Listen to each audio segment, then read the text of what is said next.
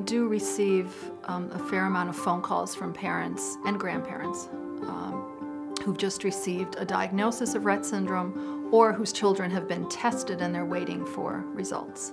After the diagnosis, a reaction which I had, which was I need to find out as much as possible about this syndrome, which none of us knew about. The parents are in shock, denial, grieving, a multitude of emotions, all of which I can relate to. He said, well, we're not sure 100%, but based on what you've been telling us, we'd like to test her for Rett syndrome. And I remember I said, no, not that one, it's a bad one. You go through a huge range of emotions in the blink of an eye. Your world, for a split second, just shatters. I'd read about it before, and I remember thinking, thank God she doesn't have this. Whatever she has, thank God it's not this.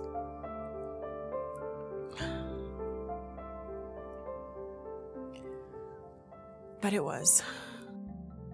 My sister has Rett syndrome and she cannot use her hands or move around very well. Rett syndrome makes her not walk, talk. She has seizures really often. Rett syndrome doesn't really let you do anything. I think children and adults with Rett syndrome are probably among the most vulnerable population that exists. It pushes you to your limits. It pushes everybody to their limits.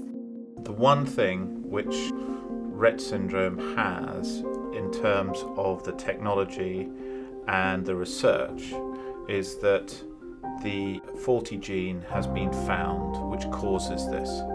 Huda Zogby identified the MECP2 gene as the causative gene for Rett syndrome in 1999. That was after a 16-year search.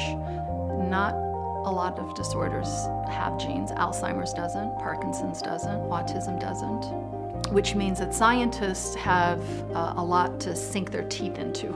Professor Bird has proven that under certain laboratory circumstances, Rett symptoms can be reversed. The theory is that you could completely reverse Rett syndrome. Can you imagine?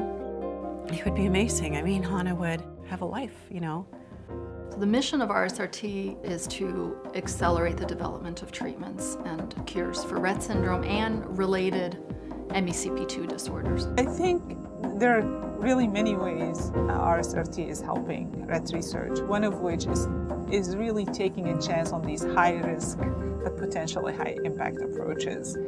As we fund more and more research, a cure becomes ever closer. I think Monica's a sort of a unique individual. She is able to talk as an equal, really, to scientists. And RSRT conducts itself as a place that sees the entire world as its laboratory. You want to bring people on board so that they know this is a problem, and so they see it as something that they could get involved in, and then you want to give them resources to do it.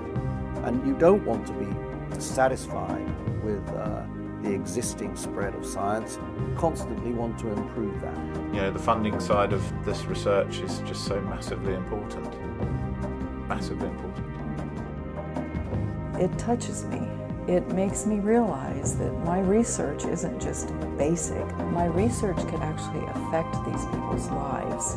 The sort of thing that is bold and risky, but if it works, it will make a gigantic difference. The idea that these girls are trapped in these bodies, they could just be able to speak and to be released from their trapped world.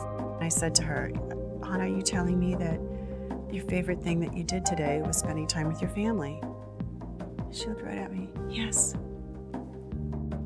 So, somebody's home.